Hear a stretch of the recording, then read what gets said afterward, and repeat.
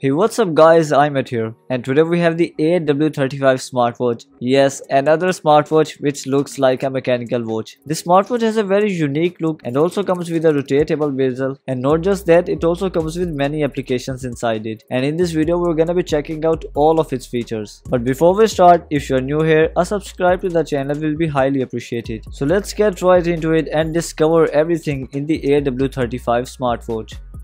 So here's the box. Let's find out what comes inside it. So first of all, if we lift this up, we get the AW35 Smartwatch. After that, if we lift this up, we get magnetic charger inside it. Then we have strap size adjustment tool, and in the end we have the user manual to get you started with the smartwatch. And here is the first complete look on the smartwatch. It's looking quite good, and it's truly hard to believe that it's not a mechanical watch. You are only gonna know it's a smartwatch when the display turns off. So first of all, talking about the size, the width of the smartwatch is 50 millimeters. We have a stainless steel body. It has matte finish here, and here we have glossy finish. After that, we have a rotatable bezel at the top. Then on the right side we get 3 buttons. The upper one is used to turn off the display and to turn it back on. Then we have a crown key which cannot be clicked. It is only used to rotate, which can be used to change the watch faces, and you can also use it to scroll in a list. After that, we have the lower button which can be used to access the sport modes. On the back side we get the health sensors here. And here we have the magnetic charging points. The smartwatch is using 22mm straps, and here is how it looks on the wrist. What do you think about it? It's looking exactly like a mechanical watch. Let me know about your opinion in the comment section below. After that, it is using Realtek 8763 EWE chip, and overall I really like the performance of this chip. The smartwatch is quite smooth even while scrolling, and if you check out this menu style,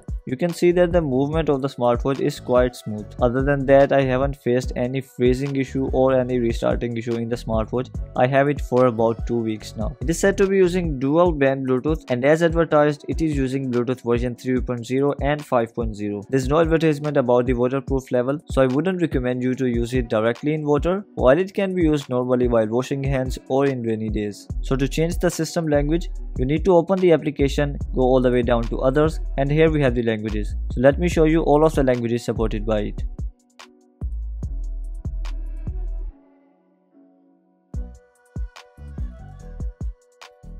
So these were all of the languages supported by it. After that, talking about the display, it is using a 1.28 inches TFT display, which is a big negative point in my opinion. An AMOLED display on this smartwatch would be next level. Even with the TFT display, the movement is quite smooth, but an AMOLED display would have surely looked better. The screen resolution is set to be 240 x 240, and overall the picture and text clarity on the smartwatch is quite good. After that, if you look at the watch faces, almost all of the watch faces are perfectly designed to suit the style of the smartwatch.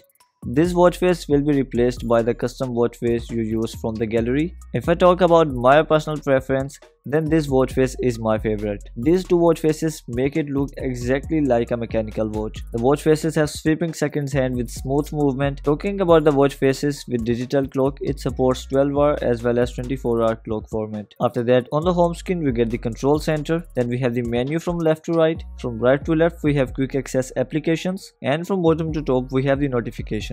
If you check out the screen time, the screen time is not mentioned in the smartwatch. There is no option to check the screen time in the smartwatch. It uses the Fit application, and here you will have to go to others, and from the auto lock option you can choose the maximum time for the screen. The maximum time can be 30 seconds, and after 30 seconds of inactivity the display will turn off. So there is no always on display option for this smartwatch, and the second disappointing thing is that it also does not come with the always on display or the screen off dial option, and after the screen time ends it turns off the display. In my opinion, the smartwatches which look like this should have the always on display option, because they look useless when the display is turned off, and with the display turned off it will look like a toy. It comes with the raise to wake option to turn on the display. Then if you talk about the menu style, it comes with 2 menu styles. First one is the list view, and if you go to settings and menu view, the second menu style is the hem view. I prefer the list view for ease of access, as in list view all of the applications will show their name next to the icon. You can also turn the vibration on or off in the smartwatch, and the vibration intensity is quite good. Here we have the ringing option. You can also turn it on or off from here. To download the applications, you can go to settings and go to app download, and here scan this QR code. And if you are downloading it from the App Store or Play Store, you will have to search for the Fit application. So in the application, first of all, we have the watch faces. These are all of the built-in watch faces. You can customize this one with your own picture from the gallery. For that, tap on edit. After that, you can choose a picture from here. After selecting the picture, you can crop it. Then you can choose the position of time. We have above and below option. Then you can choose what is shown above the time and what is shown below the time. And here we have the text color option. Then you can also select AI outfit watch face. To use this feature, you need to click a picture of something, and after clicking a picture, tap on generate, and then it will generate an AI watch face according to that. So you can also customize it from here. And after that, we have some wallpapers that you can use for the custom watch face. You can also receive notifications directly on the smartwatch.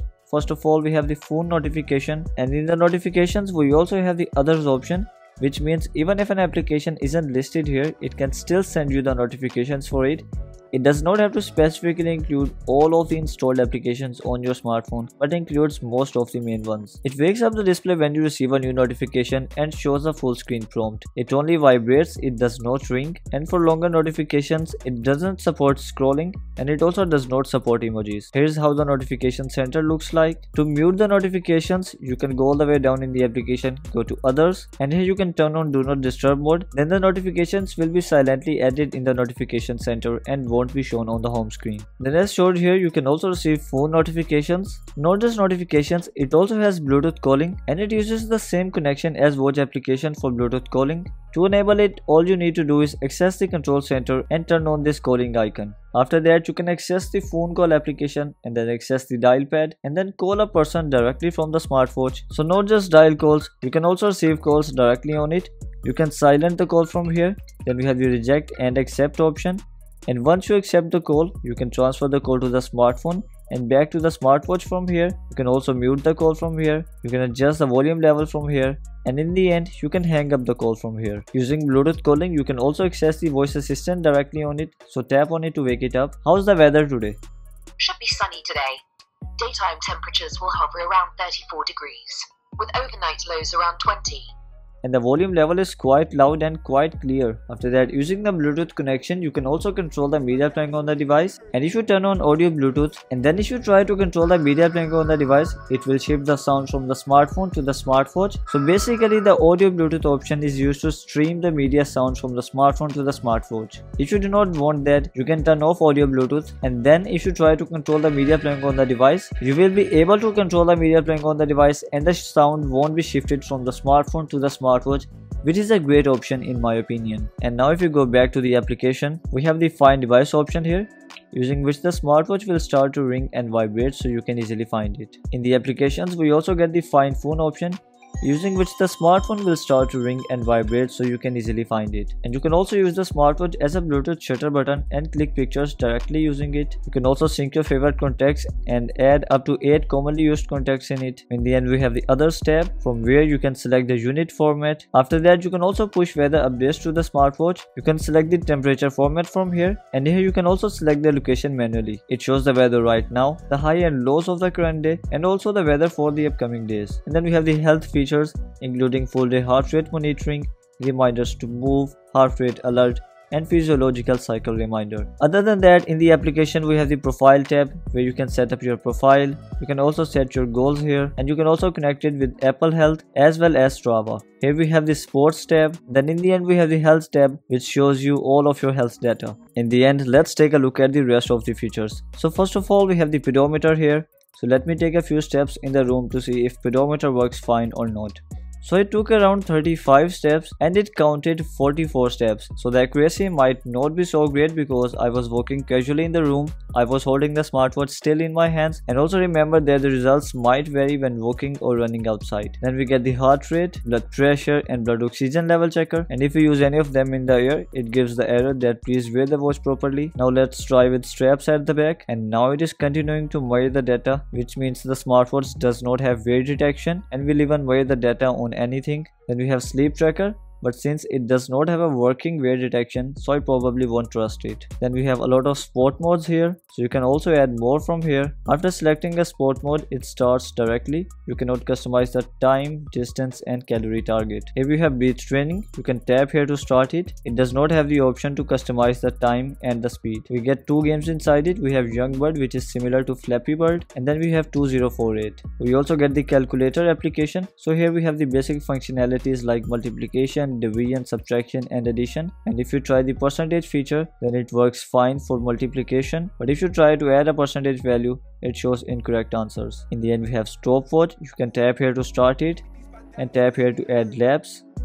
You cannot quit while using stopwatch, and when you end the stopwatch, you can take a look at all of your laps. Then you can add the alarms from the watch application. You can edit the time and everything from here. You can choose if you want to repeat the alarm, and then you can tap on done. And after that, you will be able to see that alarm in the application. You cannot edit the alarms directly in the smartwatch. You can only turn them off or on from here. And here is how the alarm is shown. As far as I have checked, it didn't ring for me. It only vibrates, and the vibration intensity for the alarm is also not too strong. And in the end, we have timer. So it has some predefined times here. You cannot set time according to your need. The minimum time is 10 minutes here. And these were all of the applications in the AW35 smartwatch. And now it is time to talk about the battery life. So first of all, it is advertised to come with a battery capacity of 280 mAh, and you can charge it using the magnetic charger provided in the box. If I talk about my personal experience, I fully charged this smartwatch around 3 hours ago. The smartwatch has been turned on since then, and I've spent around 40 to 45 minutes in completing this video, in which it only went down from 100% to 96%. So overall, the standby time is quite good. I also interacted with the smartwatch in this time, but in my opinion, a major role behind this battery life is the screen time, that it cannot stay on for more than 30 seconds, and it also does not have a screen off dial. So after 30 seconds of inactivity, the display simply turns off. But still, it's a great battery life, and I think it can easily give you 4 to 5 days of normal usage. So guys, this was all from today's video and from the AW35 smartwatch. What do you think about it? Honestly, I really like its look. The design and everything is just on point. And in this price range, I think it's a great smartwatch. But in my opinion, 2 to 3 additions might have made this smartwatch a lot better. First of all, a major thing missing in it is an AMOLED display.